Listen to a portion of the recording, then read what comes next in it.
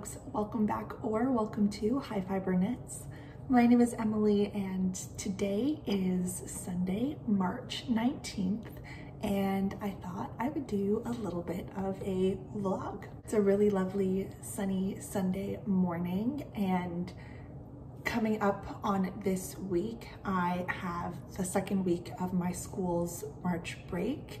So I won't be going into school, but I'm certainly going to be very busy with some interview prep and just finishing grading some of the midterms before the end of the break, so that when we come back from the break and my report cards are due, I have time to put all the comments together and all of that. So I thought that I would give myself this weekend to really just like chill. So that's what I'm doing. This evening, mine and Adam's real estate agent is going to be coming over, and we're putting in an offer on another condo that we're more excited about than the last one that we missed out on. So my fingers are crossed for that, and that's also kind of like another reason why I really just can't be doing teacher work this weekend. So my plan for the day is just to do some knitting and do some cooking. I'm gonna make some shakshuka for Adam and I, and that means some homemade naan that I really like to make. And I also want to make some banana bread for when our agent comes over, just have a little something to snack on this evening. So that's what today's going to be. What I'm going to be knitting on today is a test knit for Rebecca Clow, who is Creabea. I'm working on one of my samples of the Telstra Tee. And I say one of my samples because I'm working pretty off gauge for this. And so I've gone up 2 needle sizes on this particular sample, and I'm going to be knitting a second sample at the appropriate gauge at my assigned size. But really, so far so good with the pattern. It's super clear. Everything seems to be working out for me so far. I'm loving the fabric that I'm coming up with. So I think that this is the correct way to hold it for front and back. This is what I have so far.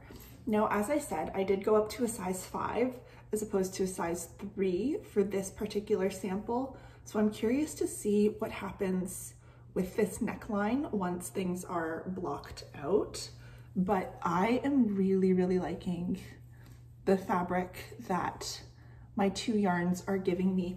I don't tend to knit garments with super variegated yarns. I've knit, well, I mean, my traveler's cardigan, this is like, in my opinion, not really variegated. The yarn is sort of spun to be really colorful, and I've knit with speckles before for a garment, but not so much variegated yarn.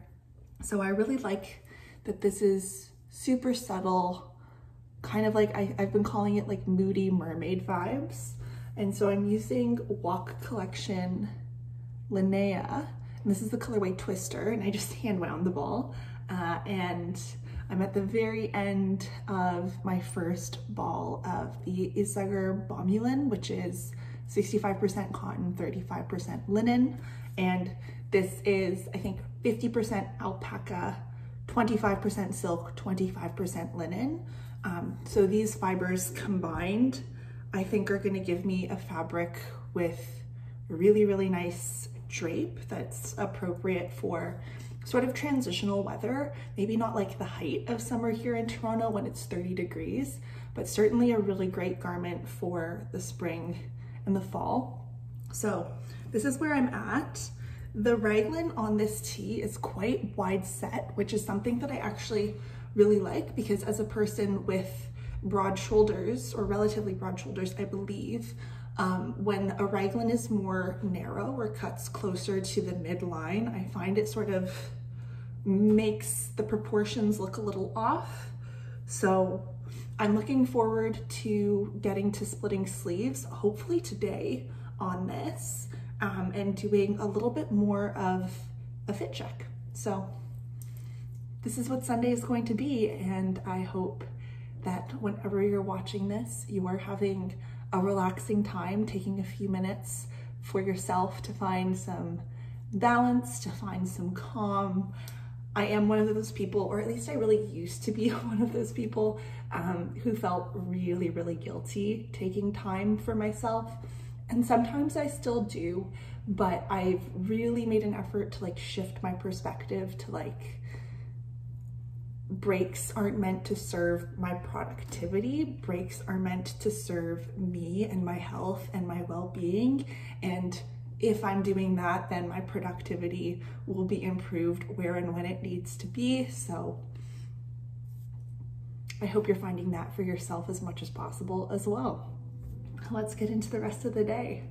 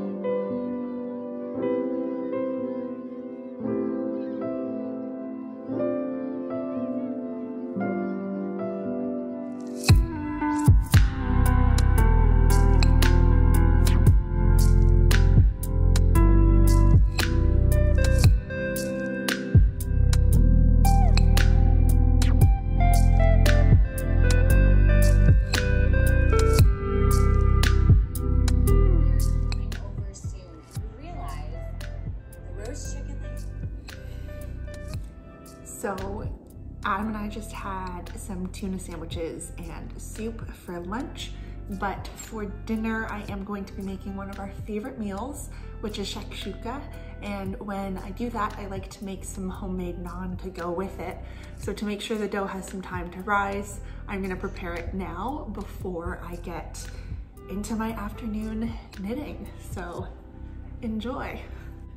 I like this recipe because it's pretty straightforward. I start with 1/3 of a cup of cream and then 1/3 of a cup of sour cream. You can also use plain Greek yogurt, but I find that when I use sour cream instead of Greek yogurt, the dough comes out a little bit silkier, I guess, which I like quite a lot. I have my cream and my sour cream in this bowl, and I'm just going to mix them together just so they're pretty well combined and homogenized. I don't want any chunks of sour cream left in here. And this is gonna go in the microwave for 30 seconds.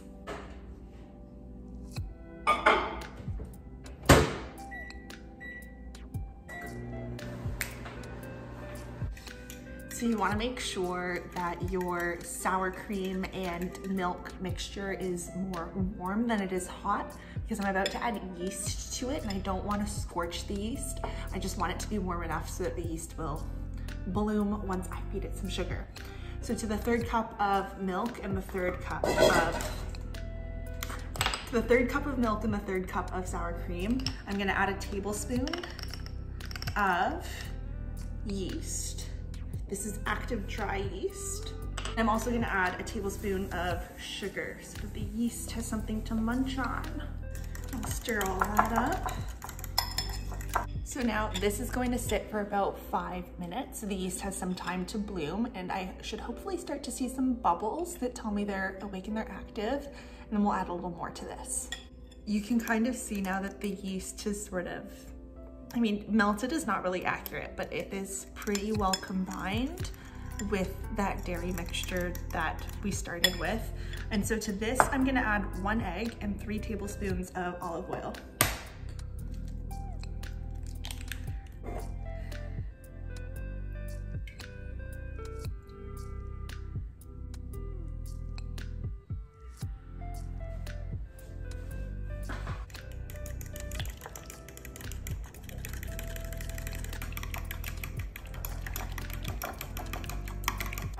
Now I can add all of the wet ingredients to the dry ingredients. I just have 2 cups of AP flour and a teaspoon of salt in here, and then I can knead the dough.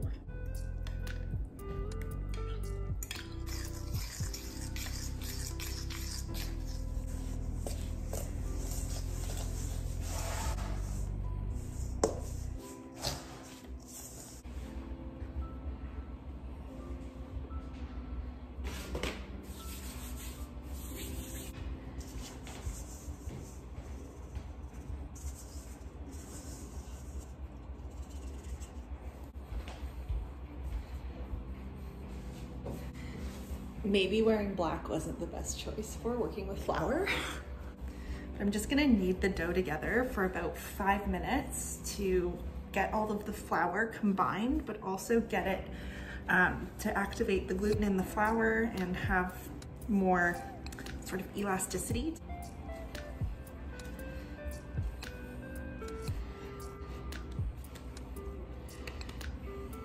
So that is the prep for the homemade naan recipe that I like to use, and I'll be sure that I include it down below for you as a link. But until I'm ready to cook this, I am going to put it in a bowl with a little bit of olive oil, cover it with a damp cloth, and leave it to rest, and ideally double in size.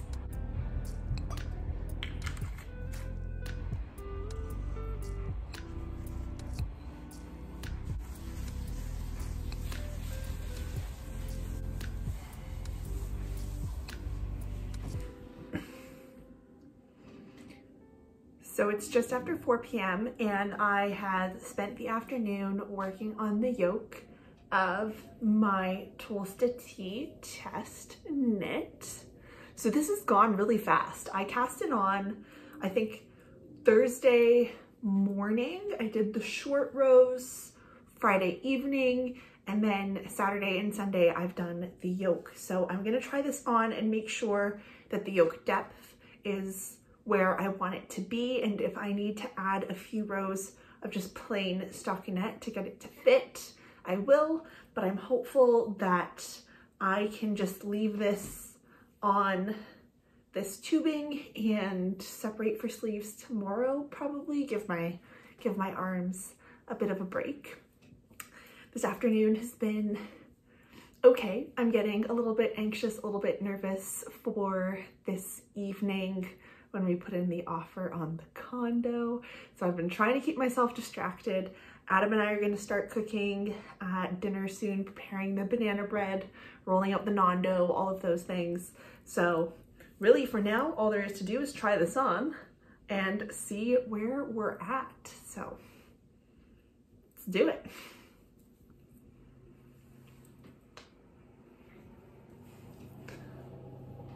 I have so much hair. So this is the yoke depth, I think. It's always hard to tell with like the back side of the garment as well, how it's going to be. But I think that because I'm knitting this one in the size 5 when my actual size is a size 3, because my gauge is off, I think it's possible that my row gauge is also off a little bit. So, I mean, that fits.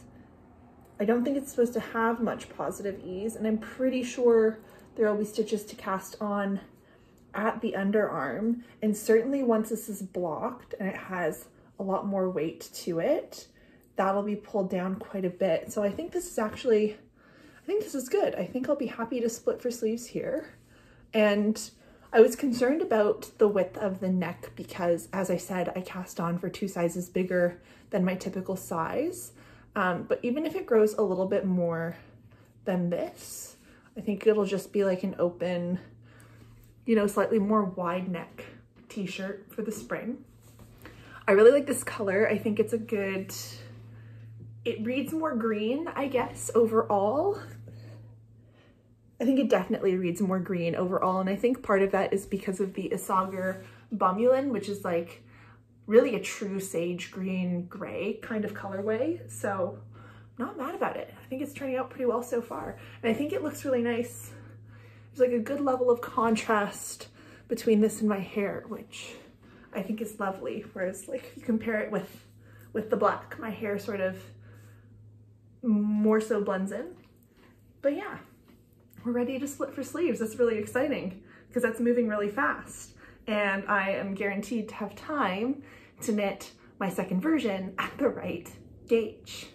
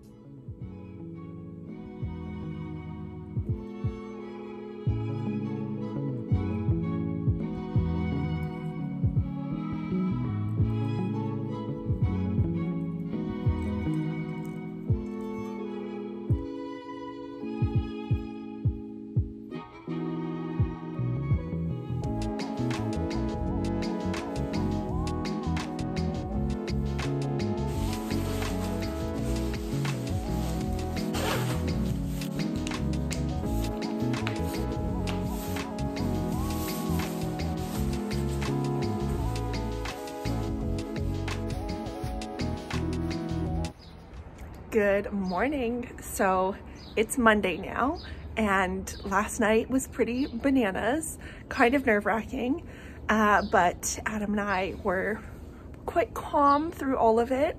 Lots of things aligned for us. Really do believe it was meant to be.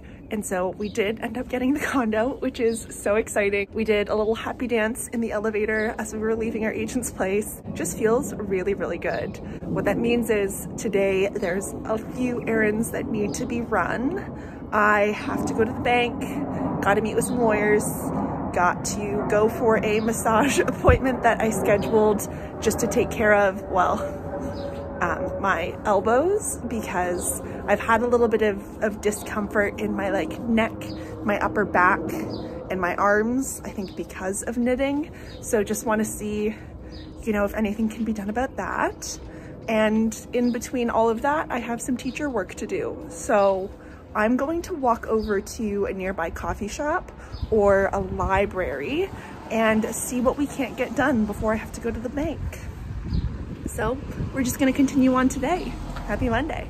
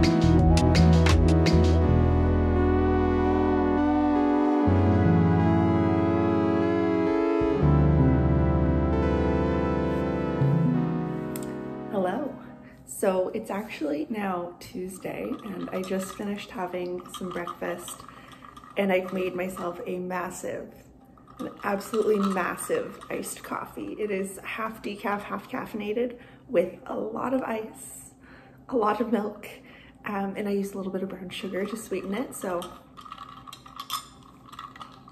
just been hanging out this morning so far. I'm gonna finish this video today, but before I do, I wanted to share with you the progress on my body now on the Telstra Tee test knit. I did separate for sleeves yesterday. I think I'm about 2 or 3 inches into the body. So I wanted to try that on one more time, share that with you. And I also wanted to catch you up on my yarn tracking for the month.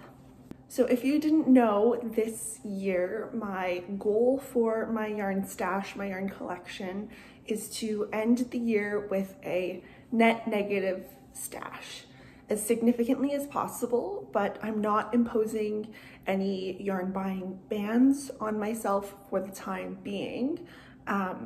We did just buy a condo, so I might have to slow down on the yarn buying for a little bit, but what that means is I'm tracking all the yarn that comes in each month and all the yarn that goes out each month, and I'm splitting it up into like all yarn added. I am tracking if I'm purchasing the yarn or if it's yarn that's gifted to me, yarn used and yarn decluttered. So yarn used and yarn decluttered for what goes out, and yarn purchased or yarn gifted that's coming in, and then looking at the net change each month and where that leaves my total. Couple reasons for this. First reason is I have plenty of wonderful yarns that I'd like to prioritize using. Second, financially, just makes sense to use what I have. Sustainably, makes more sense to use what I have. But I also think it's important for me in terms of intentionality in yarn buying, really making sure that I'm curating a collection of yarns that I like and I love, that aren't going to fall out of my favor because they're sitting around in my stash for a long time. And I have a whole other video on intentionality in yarn purchasing. And I want to be really clear that these aren't like rules that I'm following, just kind of like prompts, food for thought, things to think about, because I definitely still make somewhat impulsive purchases. But I find even if I am making an impulsive purchase, even those can be made a little more mindful just by knowing what I like. So that's really long-winded, has nothing to do with the numbers. I started January, so I started 2023 with 77 units of yarn. So I'm counting 100 gram skeins, 50 gram skeins, 25 gram balls of mohair, 250 gram balls, like all of those. A unit counts as a unit. So I started the year with 77 units of yarn, and I did a lot of decluttering in January. So I gave away a lot of yarns to some of my colleagues that I knew I wasn't going to be using, to sort of further that sense of like curating my yarn collection. And I used 21 units of yarn, which sounds like a lot, but I had knit a stripy pair of socks, and they were DK weight socks with fingering weight yarn and a mohair. So that pair of socks alone counted as like 10 units or 9 units of yarn. So that was quite a lot, but I added 13 units of yarn in January. So it was a net change of -20. I went into February then with 57 units of yarn. In February, I purchased 4 units of yarn. I got the skein of Cheeky DK in the colorway Charlotte from the Knitting Loft, like their house brand yarn. And I used that skein for a Valentine's Day hat. Really cute, really fun. And then I purchased my 3 balls of Knitting for Olive Cotton Merino in Dusty Banana, and that was for the Victoria Scarf test knit. So I brought in 4 units in February. I used 9 units in February. So the Cheeky DK, I used that up for the hat. I used 2 balls of yarn and a pair of socks for a friend. I had knit out 2 skeins of my Noro yarn to finish up my Traveler's Cardigan by Ozetta. I used 1 unit of yarn for a Sophie scarf that I'm still working on. And I used 2 units of yarn to make felted dryer balls. And then 1 unit for getting started on my Victoria scarf. So that means for February, my net change was -5 units of yarn, and I came into March with 52 units of yarn.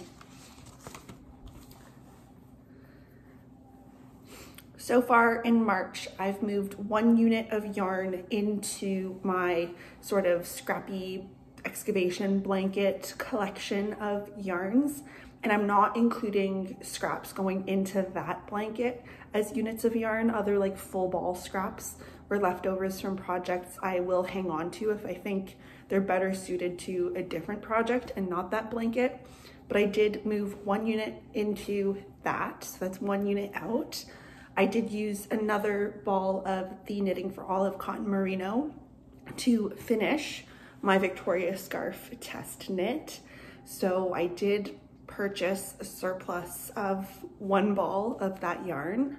And so far with my Telstra Tee test knit, I have knit 1 whole ball of the Bomulin, and I am close to finishing the first skein of the Walk collection and the second skein, or the second ball of the Isager Bomulin.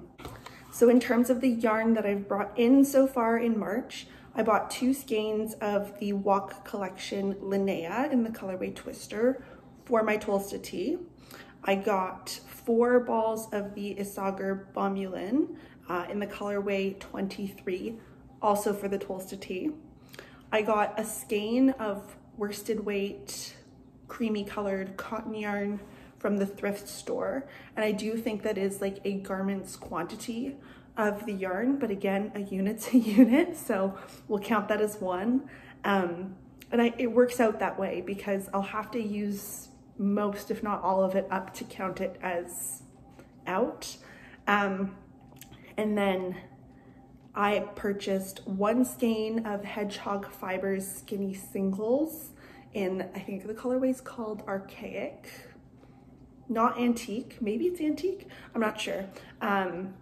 But it's like a beige, like a nutty brown with these colorful speckles in it. And then 1 ball of Retrosaria Mondim in a bright orange colorway that I'm hoping will pair well with the Hedgehog Fibers Skinny Singles. I haven't gotten those yet. They're coming in an order, so I'll be sure to share those with you once I have them. But so far what that means for March is we're at 9 units of yarn in and 5 units of yarn out so far. So at the moment, March is tracking to be my first month with a net positive change in my yarn stash, my yarn collection. That's totally okay. Still gonna be net negative for the year so far, but it's just interesting to see how the months vary, how the months differ in the yarn tracking.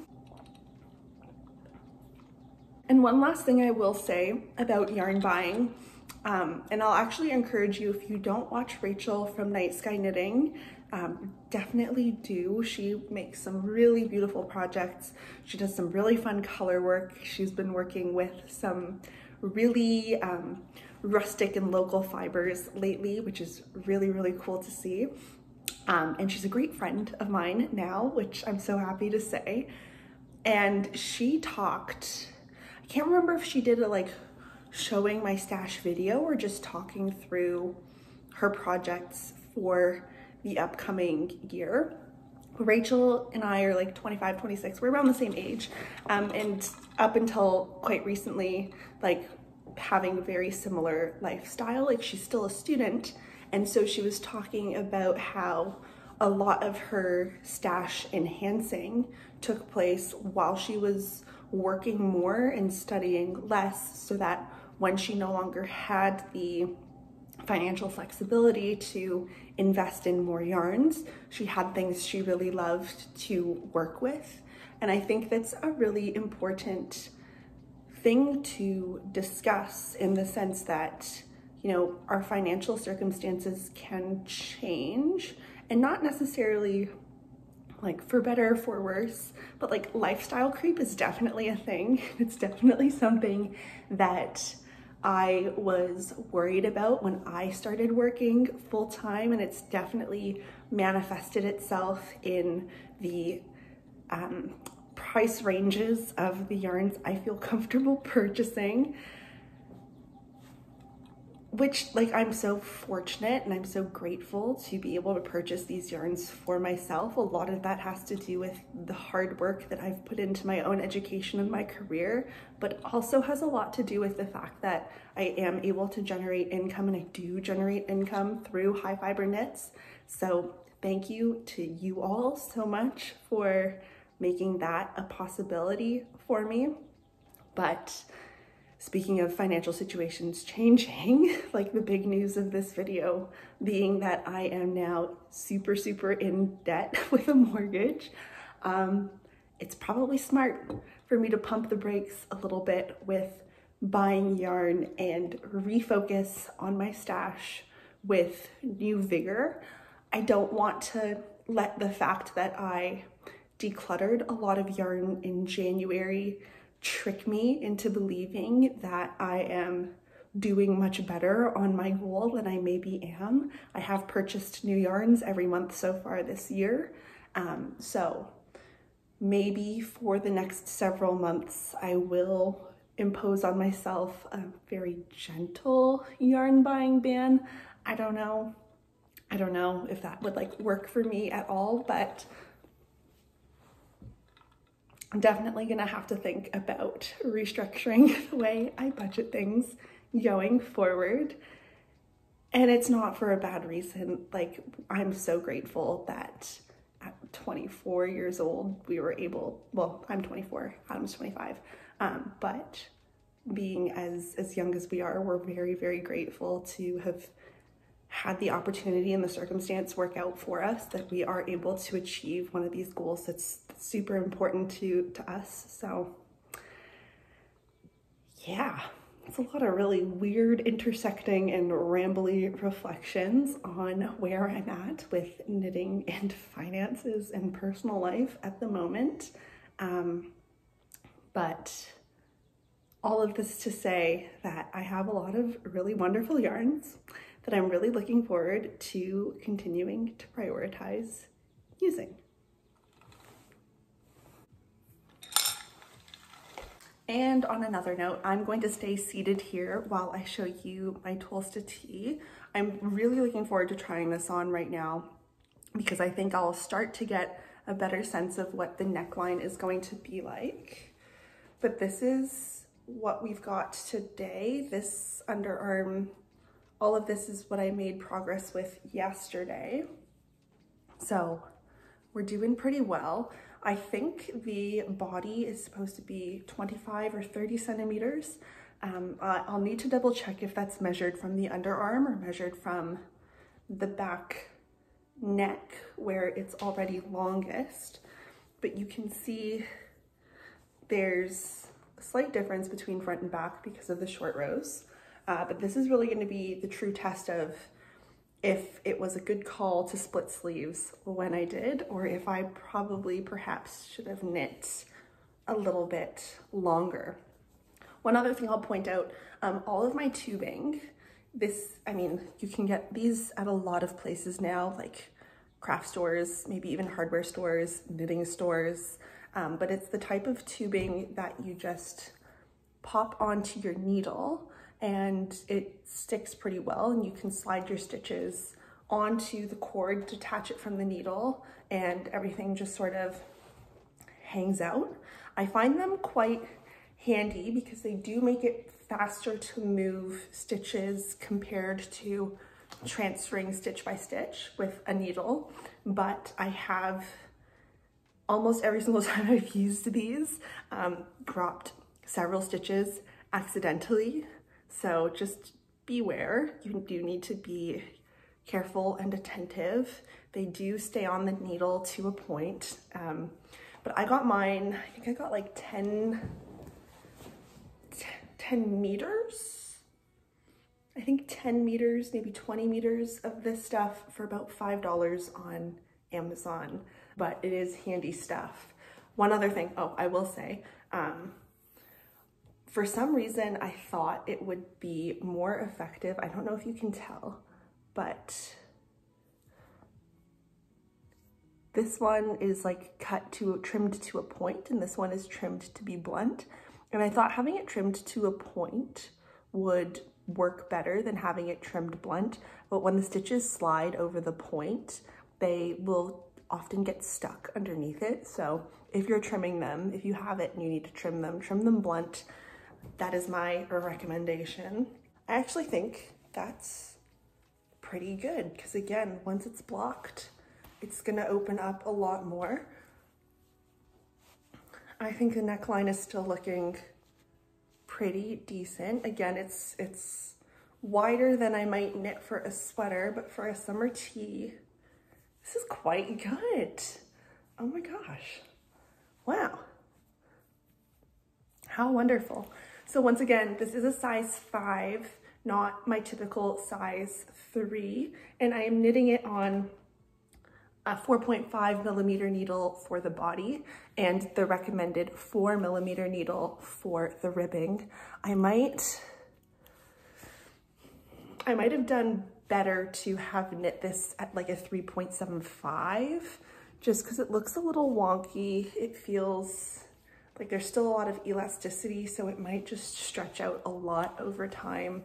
We'll have to see, but I think this fit is pretty good so far to work out the size that I needed to knit at my off gauge swatch. What I did was, let me get this right. I know my body circumference. I know the circumference that I was aiming for. And so what I did was I found out how much each stitch was, like the width of each stitch, and then how many stitches I would need to get the body circumference I wanted, and I picked the size that aligned with that the best. When I do make these kinds of size modifications for my gauge, I try not to mess with the stitch counts too much, if at all. I might sometimes do like an extra raglan increase or something like that, but I'll never try to change the stitch count on the body or the sleeves or the neck or anything like that. And for the most part, that works pretty well for me because my body is quite rectangularly shaped. I don't need to make any like conscious modifications for having a larger bust or having like a significant taper in my body or anything like that. So that usually works out quite well for me. And because I do tend to wear garments with moderate to a lot of positive ease, this might be like the smallest amount of ease I've knit with since my Monica Geller tee by Sari Nordland 2 years ago now.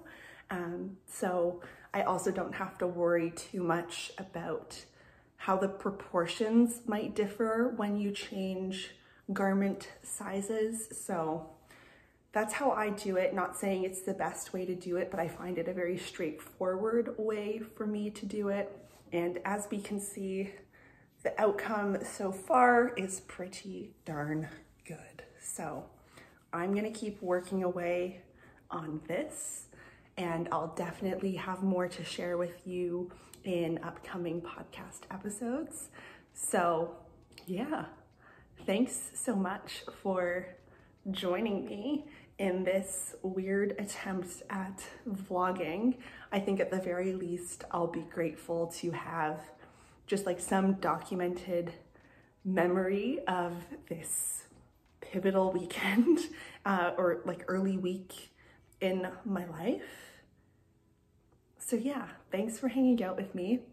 For the rest of the day, I will be doing my teacher work, and then I actually have my massage appointment this afternoon. I made a mistake with the dates and I got myself very confused. I like showed up and I was like, I have an appointment this afternoon, and they're like, no, you don't actually, it's tomorrow.